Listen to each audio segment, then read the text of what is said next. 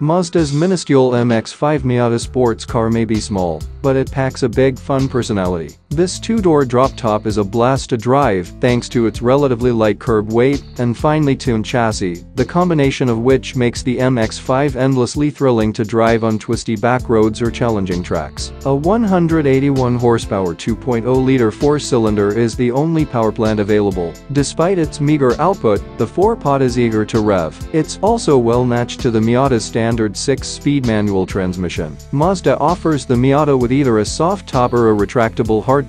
The latter bears the name RF. Regardless of top type, the Miata is at its best with its top down. That said, the Miata's everyday practicality is questionable, and its snug cabin, small trunk, and limited interior cubby storage require compromise to use it as a daily driver. We should know, we had one as a long-term test car a few years back. We loved it. Drawbacks and all. Mazda's iconic little roadster receives a light styling refresh for 2024 that includes new exterior lighting elements, a tweaked grille, and new wheel designs. A new 8.8-inch infotainment display replaces the previous model year's 7.0-inch screen. All Miatas with a manual transmission receive a new limited slip differential. Tweaks to the car's suspension system and power steering system are said to improve handling. Mazda also adds some new driver assistance features, including adaptive cruise control and the rear automated emergency braking system. The price of the 2024 Mazda MX-5 Miata starts at $30,150 and goes up to $41,970 depending on the trim and options. Mazda kept the Miata's trim levels intact from the 2023 lineup,